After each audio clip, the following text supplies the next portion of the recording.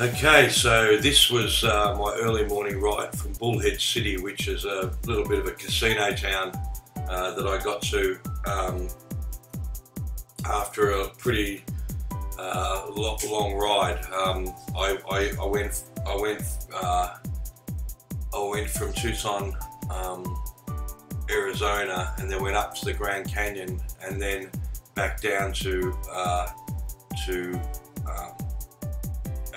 back down to Bullhead City, and so this was my final ride day into Long Beach, California, which was probably my most fun riding days. So some great little roads. I think the first part is here early in the morning. It was a dual carriageway, and then I basically got off and got into some little roads into Joshua Tree National Park, into some of the desert areas, and just took some of the old national highways, which was really good fun. Even skirted a little bit of Route 66 on the way to Long Beach. So I left it was before daylight. The sun was just coming up, about 6 o'clock in the morning, and I had a really great ride in, and it was a really fun day, and I just took my time, all of these trips.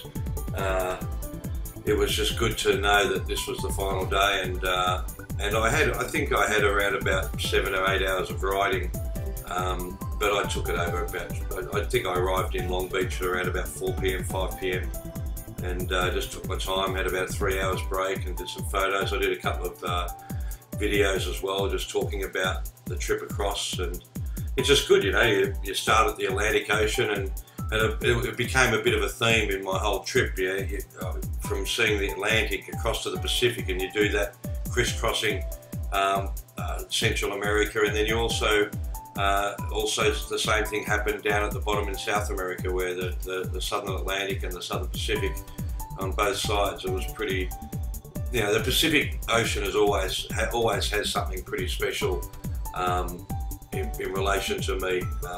It always just seems to be a better ocean. I don't know why. It's because mainly I was brought up on the Pacific Ocean. I grew up around there, and there was always that aqua blue, and in Australia the Pacific sort of tells you that it's beautiful sands and beautiful beaches and big waves and that, but it's probably not real. I mean, the Atlantic Ocean probably has the same thing too, but when I came to America, and on the Atlantic, the shorelines were grey and the rocky, not a lot of beautiful sand and stuff like that, which is not the case everywhere, but it just has that special thing for me. And Bullhead City, I stayed in a casino, which was a piece of crap, and everyone just wasting their money in machines and stuff like that. And I only stayed one night there, and again, it was a little bit of a pain because the lifts and that weren't working very well, and then my room was a long way away from the lift toilet. Just all these little things you learn along the way to ensure when you do make a booking, I wrote this preset note. Can you please make sure that the room is, if it's a motel, that the room, or just thinking that I've got ground floor room, I've got a motorbike, if I'm able to park the motorbike out the front. And most of the places were pretty accommodating, so just getting through here, and then I ended up staying in an Airbnb in Long Beach. It was a really nice place, balcony. It was right in Long Beach, and it was a cool spot. But this was probably my favourite riding day, only because I planned on a few maps to go in a few different areas, and go into a few different national parks, even though it was going to be a lot longer journey. If I had have gone straight there on the freeway, I probably could have got there in 4 or 5 hours or something like that, 5.5 hours. But I decided to take a few little detours along the way, of which I think a couple of them will be coming up soon on the video. But, California, it's a motorbike rider's heaven as far as I'm concerned, because just with the beautiful, you've got the deserts, you've got the mountains, you've got the ski places as well and stuff like that high up in the mountains, and you've got the famous deserts as well. So it was pretty cool to get there. I've been to LA a few times, and I've been to San Francisco, which when you travel to Australia, you've pretty much always got to fly into San Francisco, LA, or LA. And so I've been to San Francisco a few times. It's always been pretty cold. Yeah, so at this stage now, I'd lighten the bike up by, I was getting used to the Garmin GPS as well, and using that. This is one of those little highways now. These are absolutely fantastic to ride, these roads. Lots of twisties, and just that feeling with the desert around you, and just a small little road, and there was not many cars on it at all. So it was pretty cool. And there's a couple of little highways that I didn't even know about that once I looked on the map, I thought, oh well, that can connect with that. So that's pretty cool, you know, little roads off here and there. So it was a really cool little adventure, and it was a beautiful day too. I got really lucky. I was actually lucky the whole trip, really. When you consider what some of the other people have had to ride through, I had some pretty shitty days in Patagonia. A lot of rain and wind, and you know, dirt roads and mud and stuff. But I only had a few of those, you know. It can get a lot worse, and you know, I finished around the right time, the best time to finish in South America if you're going to finish the trip, and that's what you've got to plan, because you don't want to get stuck in Patagonia come, you know, May, June, July. I mean, you can't even ride at certain times of the year there, especially in Ushuaia. Like, I think once you get into the middle of the southern winter, you're pretty much screwed. There's no motorbike riding down south. And I wouldn't want to ride some of the dirt roads when they're frozen either. That would be pretty much a nightmare as well. But so my plan was to get to Long Beach and to spend 3 or 4 days there. I think I ended up spending about 5 days there in all, and had a really nice time. Had a good apartment, really nice apartment. Had, you know, it was a really beautiful apartment, and it was relatively cheap as well compared to others. So I spent a few days there. I rode into LA, and then rode to Santa Monica and Santa Barbara, and just had a bit of a play around and a look around, and I really enjoyed. I really like California. It's a beautiful place for riding motorbikes compared to Florida, where it's just highway after highway, and if they've got a problem with traffic, they just build another highway, and it's just all boring and pretty crappy. So it was just good to get out there, and, you know, such a beautiful day too.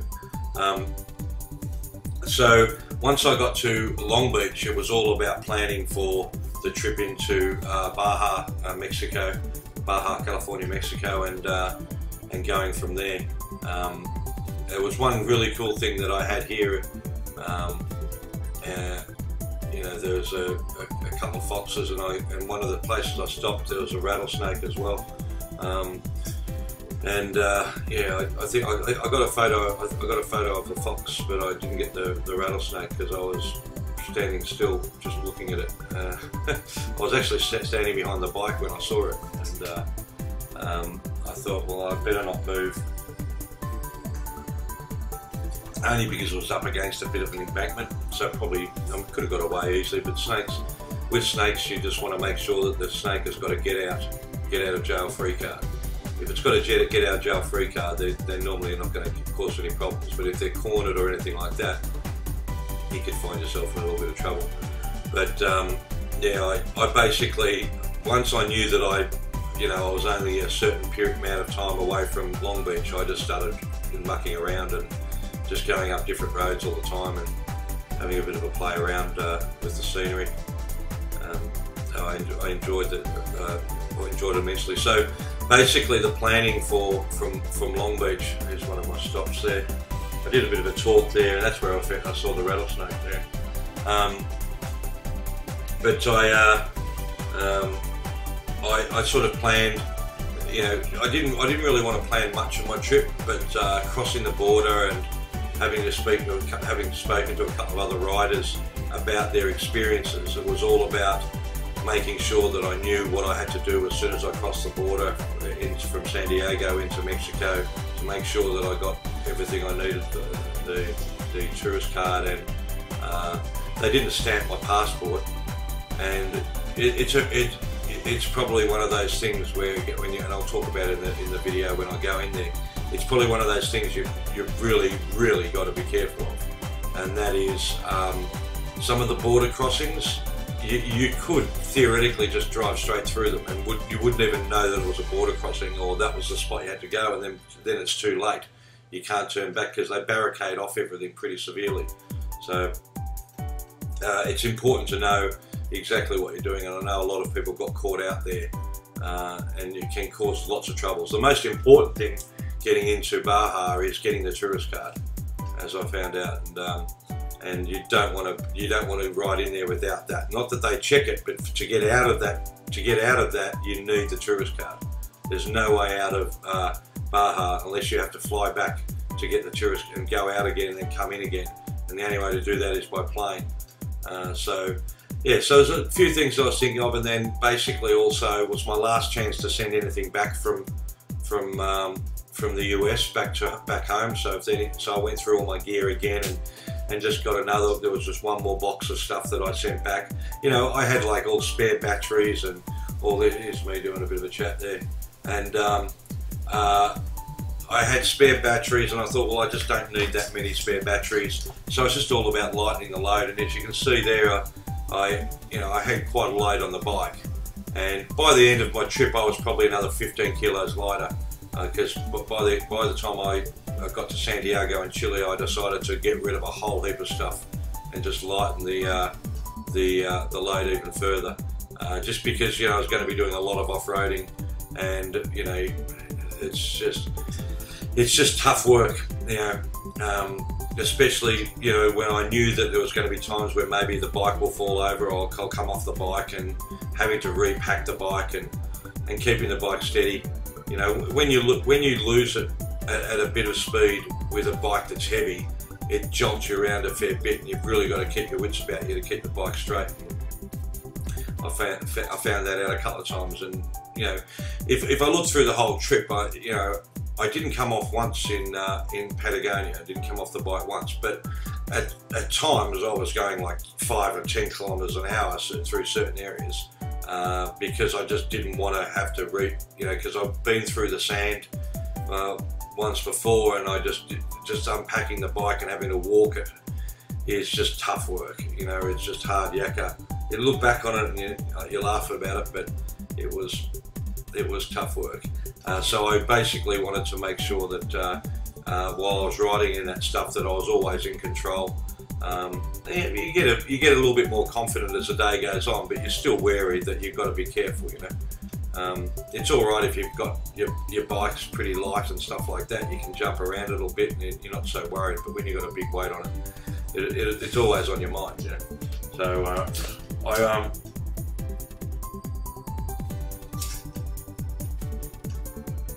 I always think about. When I'm doing a long ride, I'm always thinking about making sure that I'm well rested and stuff like that, and you basically your body tells you when to have a bit of a break, and when to take a bit of a rest stop, but as a general rule, I was always thinking on these sort of roads, every 2 hours, take 15-20 minutes. So you get to about 2 hours, and then you just look for a nice little spot to park your bike and get off. And if it's even better, if you can get it through a town somewhere and get into a park where you can actually lay down on the bench, because you are sitting down a lot, so you want to stretch out. And then when you're doing off-roading, you're really doing it every hour. And sometimes, a couple of roads I went on, I was even doing it less than every hour. I was probably doing it about every 30-40 minutes, because it's pretty hard yakka, especially when it's pretty thick stuff and you're going through. So it's just always good to get a bit rested. And there's only a few times I stopped the bike and took some photos, and then I go around the corner. It was an even better spot, like you sort of get that a fair bit. But your plan is to get your ride days, which I had, I think 90 odd ride days out of the whole trip, and they were the days where I was riding from one point to another and staying at another point. And there was quite a few of those where I I